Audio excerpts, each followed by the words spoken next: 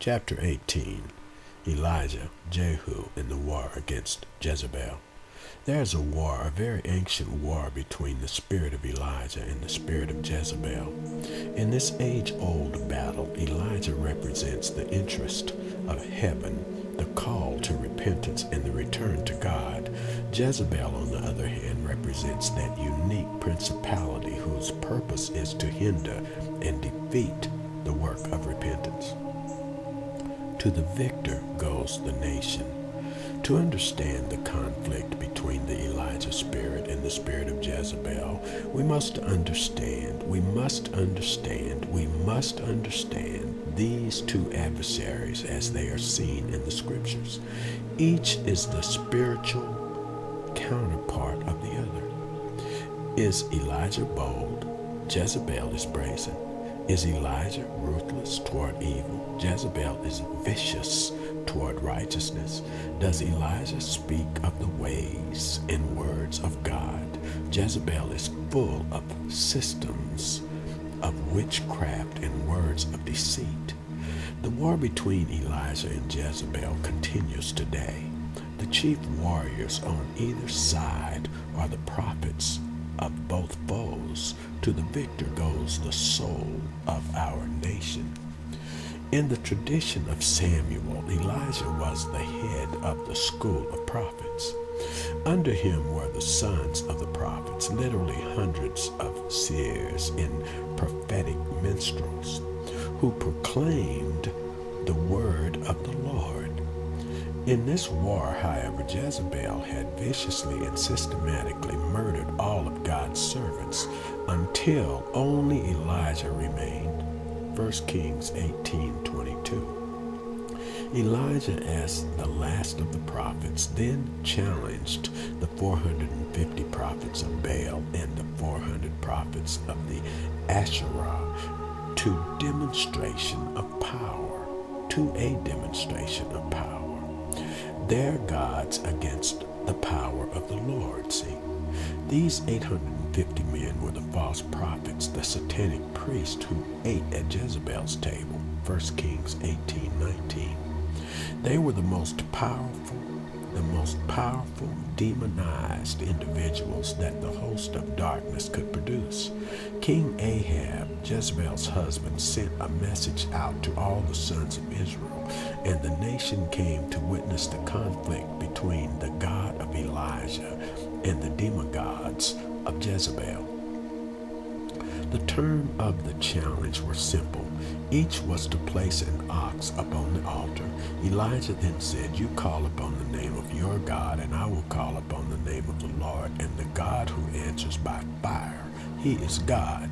6 hours later, the cult priest still could produce no fire. 12 hours passed, and Elijah began to mock them.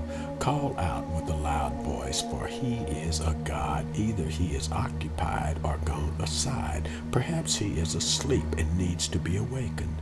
Just before evening, Elijah prayed over his sacrifice, and the fire of the Lord fell and consumed the burnt offering. And when all the people saw it, they fell on their faces, and they said, "The Lord, He is God. The Lord, He is God." 1 Kings 18:16-40.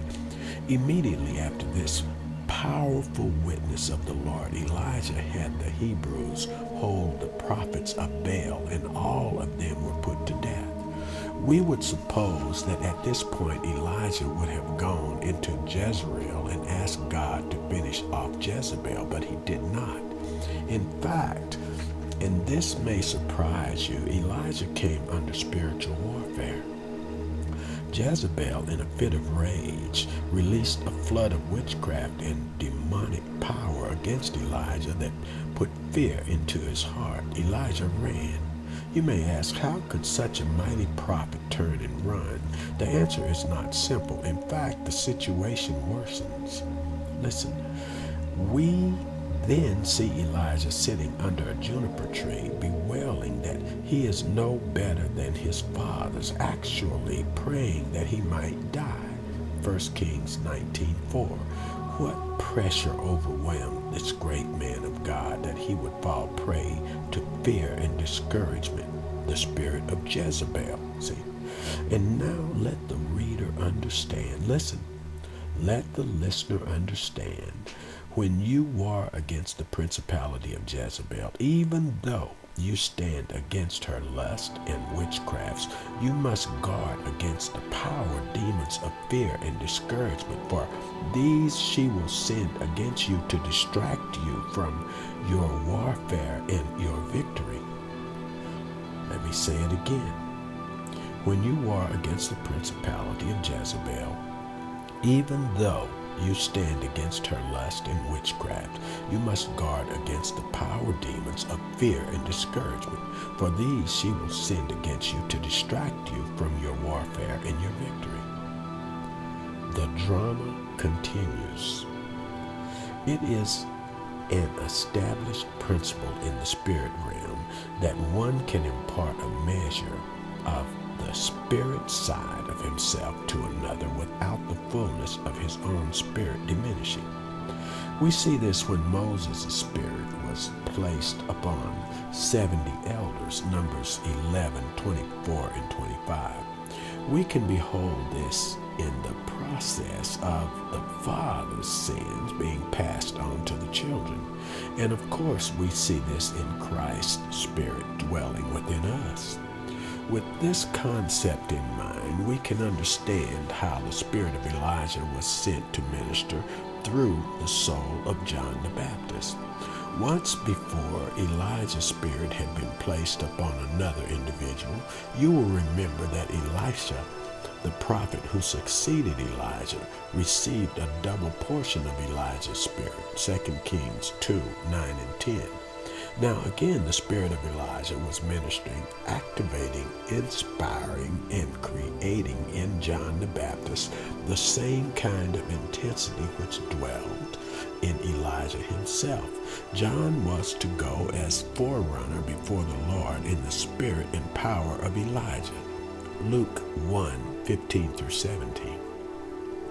Jesus said of the Baptist, he himself is Elijah who was to come. Matthew 11, 14, 17, 11 through 13. John even looked like Elijah. He had returned. The spirit of Elijah was commissioned and sent into the world. Like Elijah, John proclaimed the need for repentance wherever he saw sin. One such area was in the adulterous lives of King Herod and his wife Herodias. When John confronted them, Herodias had him imprisoned, Mark 6, 19. But who was this manipulating and controlling in the dark? Listen, who was this manipulating and controlling in the dark spiritual side of Herodias? As Elijah's spirit ministered through John, so Jezebel had surfaced into this world through Herodias. What Jezebel did to Elijah in the wilderness, Herodias now did to John. Jezebel heralds fear and discouragement, which leads to self-doubt and confusion against the servant of God. John the Baptist, who had visibly seen the Spirit descend as a dove upon Christ, who heard God's audible voice bearing witness that Jesus was the Son of God, was now asking if Jesus truly was the Messiah, or should they look for another. Matthew 11, 3. And a strategic day came when Herod gave a banquet. Mark 6:21. Strategic is the perfect word to describe the timing of this event. For in this war between the spirits of Elijah and Jezebel, Herodias had her daughter dance before Herod, enticing out of him a promise to give whatever she asked. At her mother's request, more truly at Jezebel's request, she demanded the head of John the Baptist. And temporarily, the confrontation between the spirits of these two eternal enemies subsided. Elijah is coming. 2,000 years ago, Jesus stated that the ministry of Elijah was not over. He promised Elijah is coming and will restore all things, Matthew 17:11. Malachi the prophet also wrote, "Behold, I am going to send you Elijah the prophet before the coming of the great and terrible day of the Lord, and he will restore." Malachi 4:5 and 6. Elijah is coming to war and restore. He came before the great day, and he is returning before the terrible day of the Lord. Remember, however, the principle of spirit mentioned earlier, that one can impart a measure of the spirit side of himself to another without the fullness of his own spirit diminishing. For today, even as God did with Elijah, Elisha, and John the Baptist, the Lord is raising up in Elijah company of prophets, spirit-filled men and women sent forth to prepare the way for the return of Christ. Let it also be known that if Elijah is coming before Jesus returns, so also is Jezebel. Indeed, do you not see her in our land in the abundance of witchcraft and harlotries? Do you not hear her brazen voice rejecting God's authority and exalting her rebellion and feminism? Have you not beheld her causing even God's bondservants to commit acts of immorality? Revelations 2:20. Seeing Jezebel so blatantly manifest herself only confirms that the spirit of Elijah is already here, bringing repentance and raising up warring prophets throughout our land. In fact, if you are going to serve God during the reign of Jezebel, the warfare itself will thrust you into a prophetic anointing simply that you may survive. In the Old Testament, we see how God destroyed Jezebel. Jehu, the newly crowned king of Israel, was sent by the word of the Lord through Elijah's successor, Elisha, to fulfill God's promise. As Jehu and his men furiously drove their chariots toward Jezreel, the kings of Israel and Judah came out to meet him. "Is it peace, Jehu?" they asked. And he answered, "What peace, so long as the harlotries of your mother Jezebel and her witchcrafts are so many?" 2 Kings 9:21 through 26. And Jehu slew the two kings. Immediately afterwards, he rode into Jezreel to confront Jezebel. The word tells us that when she saw him, she painted her eyes and adorned her head, and looking out an upper window, she called to him, "It is well, Zimri, Jehu, your master's murderer." Then he lifted up his face to the window and said, "Who is on my side? Who?" And 2 or 3 eunuchs looked down at him. And he said, "Throw her down." So they threw her down, and some of her blood was sprinkled on the wall and on the horses, and he trampled her underfoot. 2 Kings 9:30 through 33. There was something in Jehu's spirit that we must possess today in our war against Jezebel.